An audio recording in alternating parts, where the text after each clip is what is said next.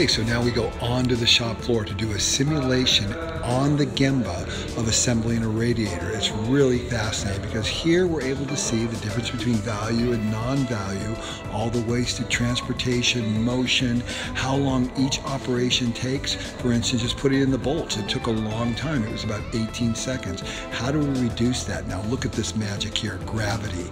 The conveyor system goes up, you release it, gravity is free, it goes back. Such a magical system. Notice how the tool is overhead, do a counterbalance. They just let go of it, but they still have to walk back and forth. They dip the radiator tube in soapy water so it slips on easily. The clamp tool is in the correct position.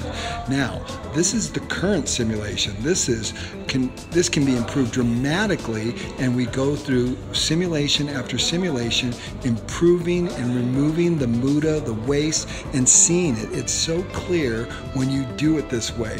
All of a sudden, you realize that most of what we do is waste. Toyota identifies that 65% of what they do is wasted picking up tools, retrieving parts, managing inventory, and things of this nature.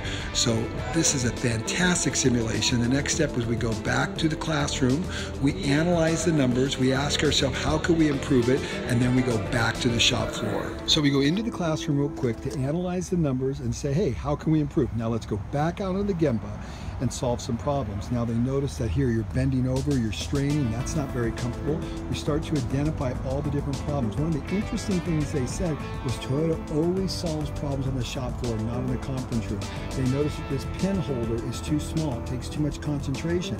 Then they asked the question, why are we going back and forth to get both radiator hoses? Why can't we grab them both at the same time? Because the container that we're dipping them into, the soap container, is too small. We increase the size of that, we grab both hoses, dip them simultaneously, go back over. Then as our production changes, goes from 100 parts a day to 500, or from 500 to 100, we have a flexible line. We can break it down and shrink it down so we're not traveling as much. In a larger production line, where we have greater capacity or greater needs, we might need a little more spread out so we can put more people in each station. But now we need less people, so we make it much more compact. We identify other problems, that the radiators are down low and they should really be raised up. But because we have a flexible line, we can move things around. You see we're moving the parts along here so that we can actually do a much better job of configuring things. Everything's Velcroed onto the side, the tool holders, the nut and bolt holders, so we can easily move those around. Here we're lifting the radiator station on top of another radiator station, then pulling the radiators out and putting them up on top. So now nobody's bending over anymore. We want to make things simple for the operator. We don't want them to struggle or strain, because that will ultimately decrease quality and increase fatigue. So we're learning all these incredible concepts. Here, these platforms were on the side. Let's put them on a cart, correctly positioned, then put them into place. And then when we go to do that operation, it's very simple and very easy. These are all the subtleties and nuances and detail that Toyota pays attention to. And the big thing, using your head, not your wallet, without spending much money. And here's a great example. They want to make sure the clamp is a certain offset from the edge of the hose.